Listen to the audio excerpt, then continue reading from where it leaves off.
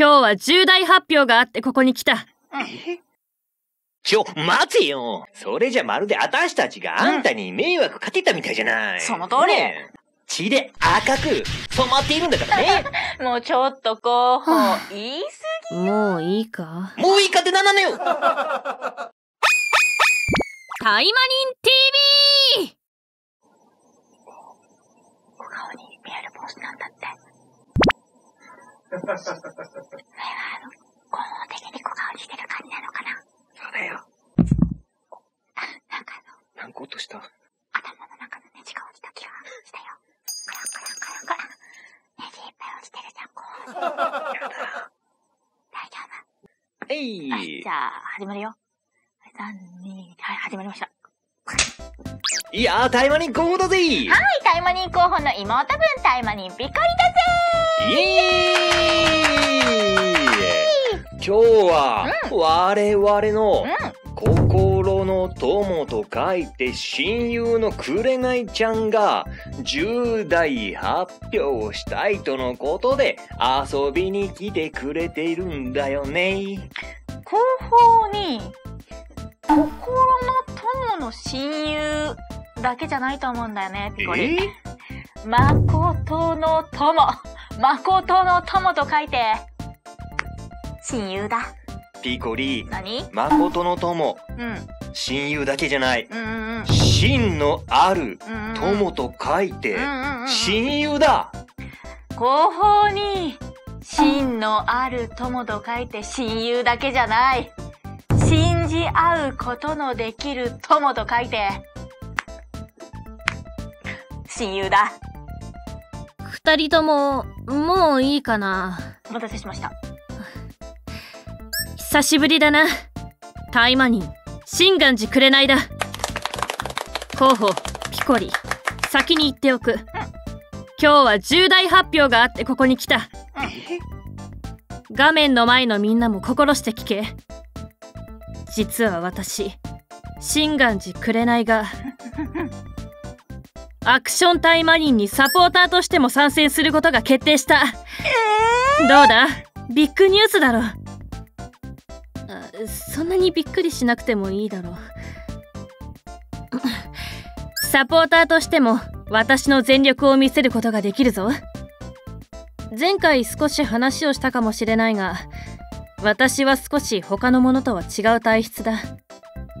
そういったところもみんなの力になれると思う。みんな、私と共に戦おう。それじゃあピコリ、候補、あとは頼んだぞ。じゃあな。待てよ。もうせっかく来たんだからもっとゆっくりしていけばいいんじゃないですか？二人と関わるとだな、番組の締めとかやること増えるんだ。なんだって？ちょっとなんなのよ。何？それじゃまるで私たちがあんたに迷惑かけたみたいじゃない。その通り。ねえ、もうちょっとあの子感じ悪いじゃないですか？ちょっと赤く変身できるからってなんなのよ。私なんて常に赤いわよ。その通りだ。それにピコリの手を見てごらんなさいよ。この子の拳は血で赤く染まっているんだからね。もうちょっと候補言い過ぎよ。いいのよ、このくらい。何かの？このくらい言わないとあの子わかんないんだから。なるほどなるほど。もういいか？もういいかってなんなのよ。ピコリ、あなたもなんか言ってやりなさい。わかりました。任せてください、候補さん。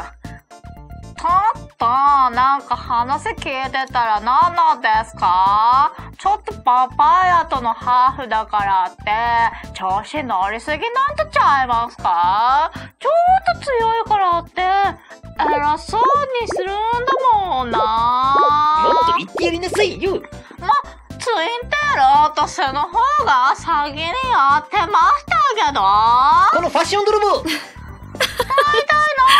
何なんですか、広報さんの子。もっと広報さんからもなんか言ってあげてくださいよ。大体あの子のタイマニースーツのコート何なのよ。何なのよ。風になびかせて調子に乗ってるんじゃないわよ。私だってマントついてるんだからね。いや、その通り。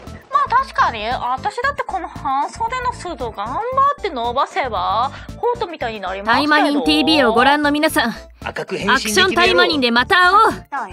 それじゃあ次回も会いタイマニン。頑張れ。小立ちなんて使ってんじゃないわよ。小立ちぐらいいいじゃん。面白い。羽生やしてんじゃないわよ、覚醒して。それはかっこいいじゃん。